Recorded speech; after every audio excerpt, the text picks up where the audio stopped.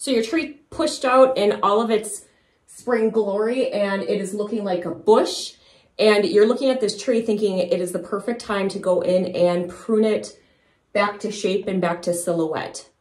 It is not the perfect time right after that spring push. Even though our trees look like the best and the strongest that they might look all year, it is hands-off time because we need to make sure our trees can get a return on all of that energy that they just spent. So early spring, when that push started to happen, there was a shift going on down in those vacuoles that were created in the fall, and we had to move the sugars and all of those salts out of that rooting mass so we can start uptaking new water and nutrients at that time. So the vacuoles and the roots have been completely spent of all of their energy stores to do this for you. And now we have to give our tree 3 to 4 weeks at least, depending on the species, and allow them to use all of this brand new photosynthesizing mass to reaccumulate that energy, refill some of those root stores.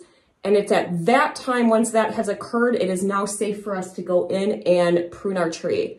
There is no one coming to my house to check to make sure my trees are all staying in their silhouette. And I guarantee there's probably no one coming to your house to judge and check to see if your trees are always in their silhouette. How do we know when it's time to go back in now and do a post-spring flush? We have all of these shoots that have came off on a Chinese elm. Generally, we say that most likely it has hardened off once it gets to about 8 to 10 alternating leaves.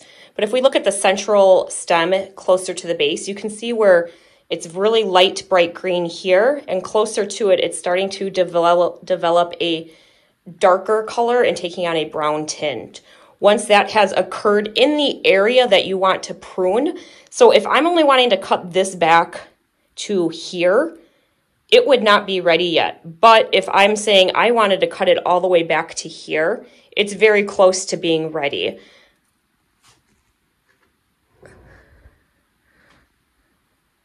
Even more so than the very old the older big elm, this little one is definitely going to be needing a spring haircut, but it is hands off at this time.